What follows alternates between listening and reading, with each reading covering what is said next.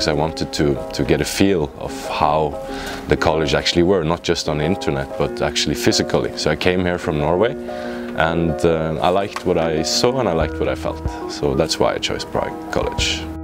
Prague is a big city. It's very open for foreigners as well.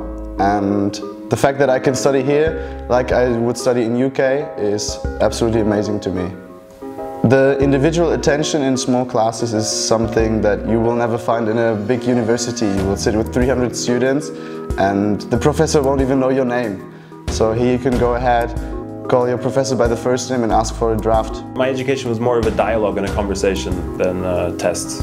I can say that for me it was more inspiring environment, and at the same time I can say that also my entrepreneur career, let's say, benefited from it because I met a lot of people that I started to work with.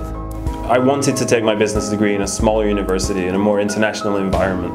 You know, the degree is called International Business Studies, so what better way to study international business than being surrounded by people from different cultures and different ways of looking at business. I like languages a lot, English specifically. You know, it's been my favorite language ever since I was young.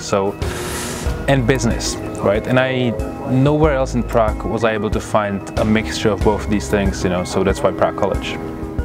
If I was to provide any advice to anyone watching this video, it would be come here yourself, get a feel for if it's correct for you, and if it is, then go all in and enjoy it while you're doing it, because I think there is always opportunities if you enjoy what you're doing and you give it your everything.